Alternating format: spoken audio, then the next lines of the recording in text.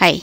So in this example, again we are doing factorization, and here we have to factorize 9m square minus 24m plus 16.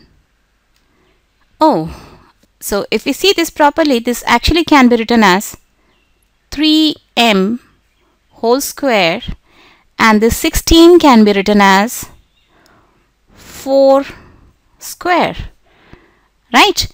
And this portion can be written as minus 2 into 4 into 3m, and this plus sign, right? 2 into 4 is 8, 8 3s are 24. So this is actually in the form of a square minus 2ab plus b square, which is nothing but a minus b whole square.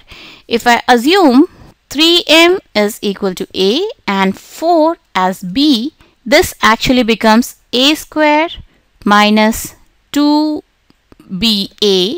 plus b square, and this ba can actually be written as ab. So this will become 2ab plus b square, which is nothing but a minus b whole square, right?